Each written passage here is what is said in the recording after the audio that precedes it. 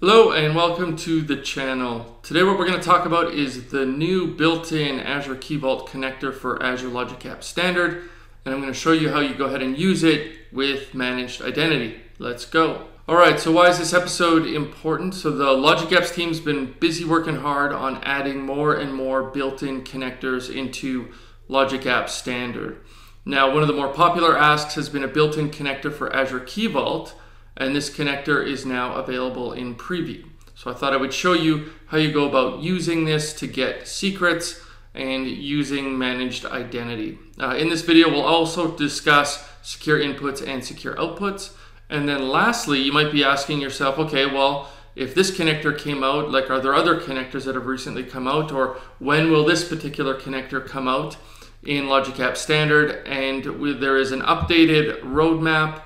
I'll include the link in the video itself, but Divi has recently updated that post. So go ahead and check it out. And if there's something missing, feel free to add a comment in that thread to get more feedback. All right, let's go. All right, so let's talk a little bit about Key Vault. Now, what is Key Vault? So Key Vault is a centralized store, and generally you want to use it for storing secrets. So those could be like passwords or keys if you have APIs and you need to pass along the key, or even certificates itself.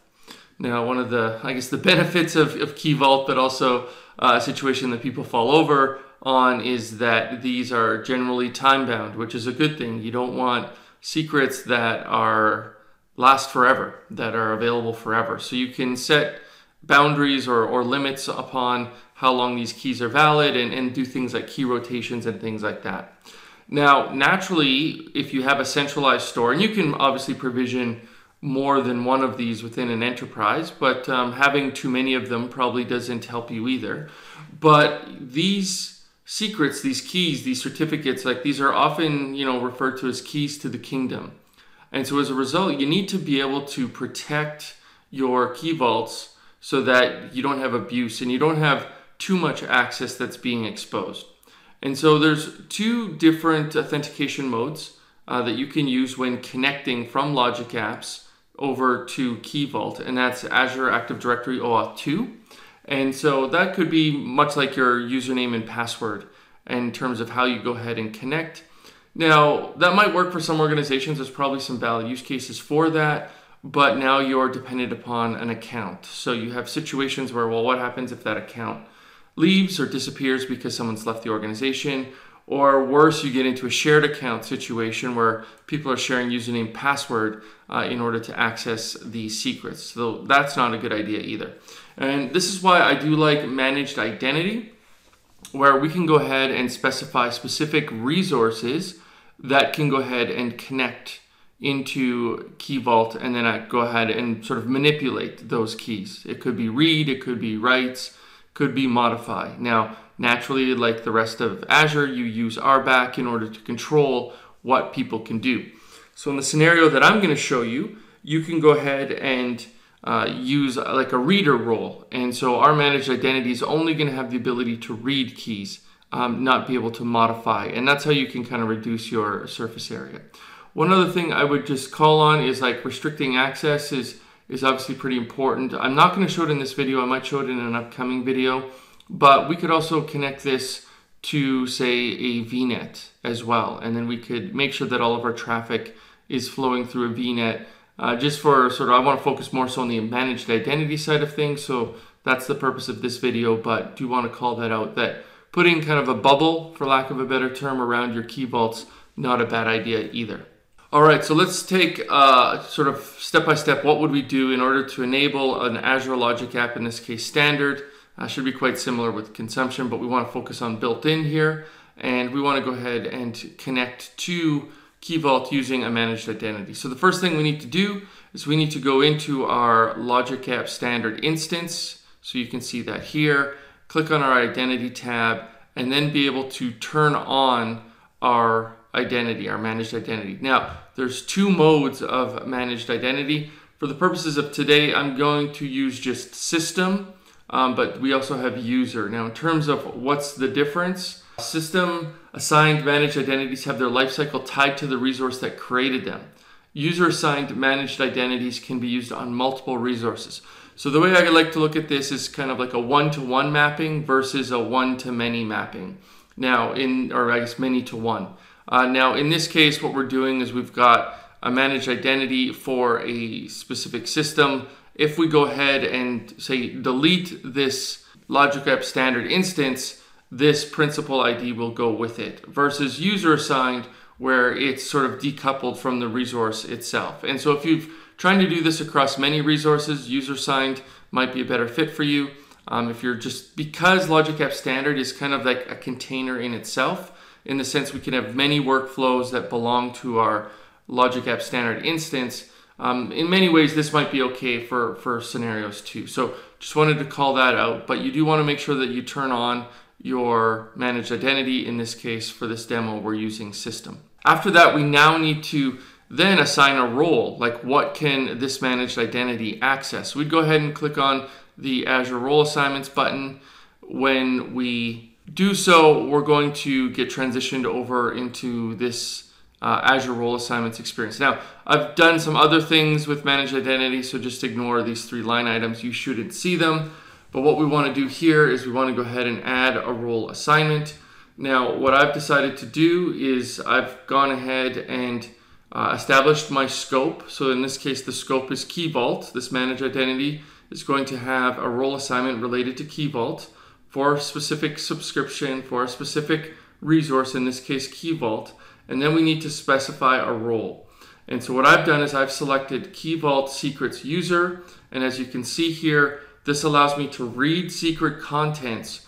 Only works for Key Vaults that use Azure Role-Based Access Control Permission Model. That's an important caveat. If you have an existing Key Vault, this may not be enabled for you. If you're creating net new, you would want to specify this is the type. So let's talk a little bit more about that. Well, in the next slide, I'll talk about that. So after I've gone ahead and done that, if I'm in my Key Vault and I look at Access Control IAM, I'm going to see that I now have another principal, in this case my managed identity for Logic App Standard, that has Key Vault Secrets Users permission. And we can see that right here. So you do want to make sure you've got a meaningful name when you go ahead and specify that resource, but here you go. We know that it's actually set up. Now back to, if we look at that role again, Key Vault Secrets User, we can see that it only works for Key Vaults that use the Azure Role-Based Access Control Permission Model. Now, how do I go about setting that up? So you would go about setting that up in your Key Vault, going down to Access Configuration, and then you're going to see these 2 options here. Now, this Key Vault is something that I've had for quite some time, probably at least a year, maybe 2 years I've had this Key Vault. And so the Vault Access Policy was selected for me. I assume that was just a previous sort of model, and then we've got another model that we can use here. So here we're going to go ahead and select the Azure Role-Based Access Control. Now, in terms of what is Azure Role-Based Access Control, we can see here, I'll leave this link inside the description of the video, but Azure Role-Based Access Control is an authorization system built on top of ARM, Azure Resource Manager, that provides fine-grained access management. And then Azure RBAC allows users to manage keys, secrets, and certificate permissions. It provides one place to manage all the permissions across Key Vaults. So this feels like the right mode that I should be using moving forward, as it gives me more holistic management of my keys, secrets, and certificates. So that's how you will want to be able to set that up in order for you to be able to access the Key Vault from Logic Apps. You won't necessarily see an error if you don't do this, but what's going to happen is when you try to use your Logic App and create a connection, and after you've created a connection, you try to browse for a Key Vault, you're going to find that you don't have access. And that's why you do want to do these steps before you even touch Logic Apps. Okay, so switching gears, we're in the designer, and if we go to built-in, what we're going to see is more connectors than probably what you've seen recently. And as we talked about sort of earlier in the presentation, there's been a lot of work being done lately to increase our library for built-in connectors, and Azure Key Vault is one of those that shows up. And so if I go in here and I search for Azure Key Vault, I should be able to find it. Same thing, if you go to Azure itself, you'll be able to find Key Vault as well. But I think what kind of the core use case or I would call it requirement that I've heard a lot from is that people do generally wrap VNets around their Key Vault instance. They do want to access those secrets from that same VNet. And as a result, they'll want to use Azure Logic Apps Standard to use that VNet connectivity in order to access these secrets. So using the built-in probably makes more sense in most of the time for you to go ahead and to retrieve secrets itself. So I'm going to go ahead and select Key Vault as my connector. I'm then going to go ahead and use the get secret operation. Yes, these are in preview. These were just released probably within the last couple weeks. And so they are in preview at this point in time. All right, now that I've selected my connector and my operation, I'm going to need to go ahead and create a connection itself. This is where, from an authentication type perspective, you're going to want to click this drop down and select Manage Identity. The other option is that Azure Active Directory OAuth 2 that I mentioned before. And then what I need to do is provide a Vault URI. So if I go into my Key Vault and I click on Overview, I will see this Vault URI over there. I can go ahead and click the little copy icon, paste that into my Vault URI, and then click Create, and I will now have a valid connection to connect to Key Vault. Then from there, once I've gone ahead and done that, I should be able to click the drop down to see what secrets are available to me. This is that point I was trying to make before, where if you haven't enabled the Azure RBAC mode for your Key Vault and you're trying to use managed identities and using that role that I had provided or specified, when I click this drop down, I'm not going to find anything. So that's why that's an important step. And one other thing to note, if you're not familiar with secure inputs, secure outputs, you should be using this feature whenever you're using secrets. And the idea here is that you will not leak sensitive information into your logs, your run history logs. So when we go ahead and click on Get Secret and we go over to Settings, I can turn on secure inputs and outputs so that my logs are obfuscated. Now in this case, I didn't feel the name of the secret was overly sensitive, so I turned that off. But I did want the output, such as my secrets, my secret value, that is sensitive, so I did turn that on. And so what that means is I can use this value downstream in other actions, such as compose, or if I have an HTTP call or something like that, I can use it, but it just won't show up in my run history, and I'll show you that in the demo. So speaking of demo, let's jump over to demos and see this in action. All right, so I am in Logic Apps, I'm in the portal. I've got a very simple workflow here. I've got a recurrence. I'm just gonna go ahead and get a secret. In this case, I've got my secure inputs, outputs off, and then I'll show you sort of the difference once I turn it back on. And then here's just a compose, and I'm gonna go ahead and display the secret name and the secret value itself. So let's go ahead and let's run this. Okay, so that's completed. Let's go ahead, let's take a look at our run history. Okay, here if we go ahead and take a look at our secrets, we can see the name of my secret, we can see my secret value, and so that's great. We know that it's working. If I go ahead and use my compose, we can go ahead and see that my output value is the name of my secret and the secret itself. So that's cool, it works. You now know my secret password to Excel.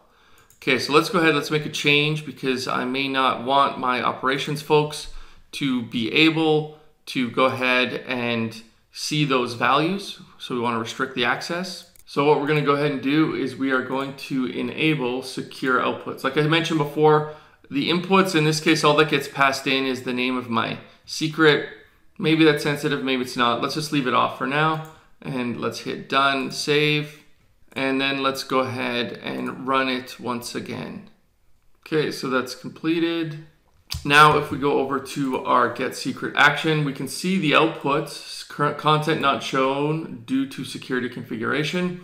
Remember, we left secure inputs off, and for this specific input, so here we've got that passed in, which is cool, that's fine. Now if we go ahead and look at our compose, we'll see that the value, like the fact that I had gone ahead and specified this specific output was secured, that even if we use it downstream, we don't inadvertently leak the credentials that way. So this is good, that if we specify a specific value, its kind of properties for secured outputs will basically go along with it. So we don't have to worry about it being leaked elsewhere.